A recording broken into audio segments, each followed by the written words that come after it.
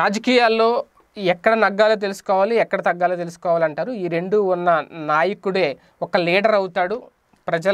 ప్రజల ముందు ఒక మంచి నాయకుడిగా పేరు తెచ్చుకోవడానికి ఈ రెండు చాలా ఇంపార్టెంట్. అయితే ఆ రెండు ఇప్పుడు వైఎస్ జగన్మోహన్ రెడ్డి గారిలో ఉన్నాయి. అందుకే ఆయన ముఖ్యమంత్రి అయ్యారు అనేది ఒక స్పష్టంగా ఒక అర్థమవుతుంది. అయితే ఇందుకు సంబంధించి తాజాగా కొన్ని రీజన్స్ చాలా ఉన్నాయి. అయితే ఒక్క విషయంలో చెప్పుకుంటే ప్రధానంగా ఆంధ్రప్రదేశ్ రాజకీయాల్లో కానివ్వండి, లేదంటే తెలుగు రాజకీయాల్లో ఓవరాల్గా చూసుకుంటే పక్క రాష్ట్రాల గురించి మనం ఇక్కడ ప్రస్తావించుకోవడం అవసరం.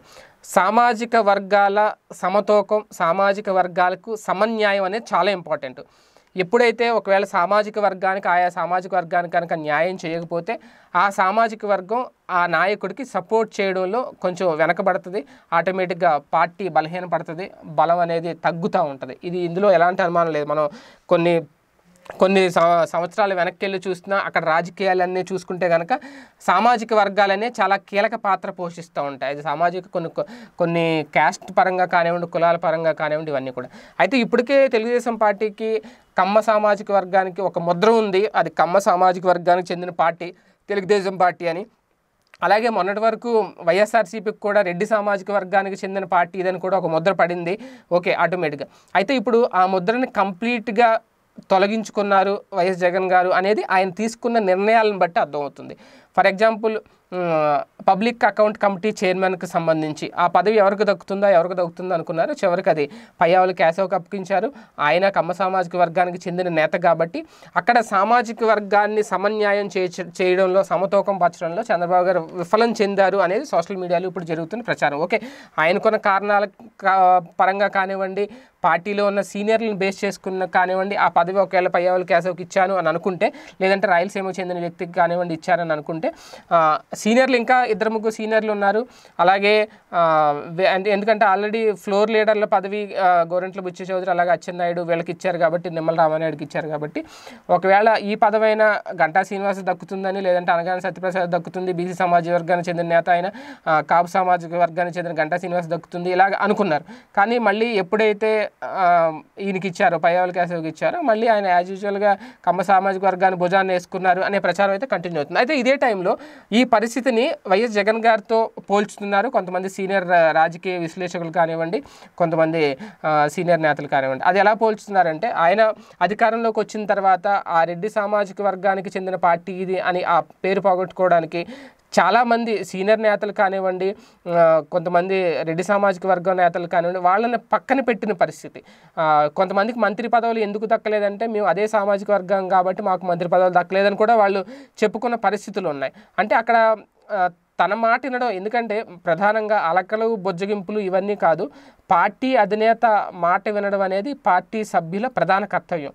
ఆ కర్తవ్యం ఇప్పుడు వైఎస్ఆర్సీపీ సభ్యుల్లో కనిపిస్తుంది. తెలుగుదేశం పార్టీల్లో సభ్యుల్లో అది లేదు. అందుకే ఇప్పుడు ఈ అలకలు, ఈ బొజ్జగింపులు, పార్టీ నుంచి జంపింగ్లు ఇవన్నీ జరుగుతున్నాయి.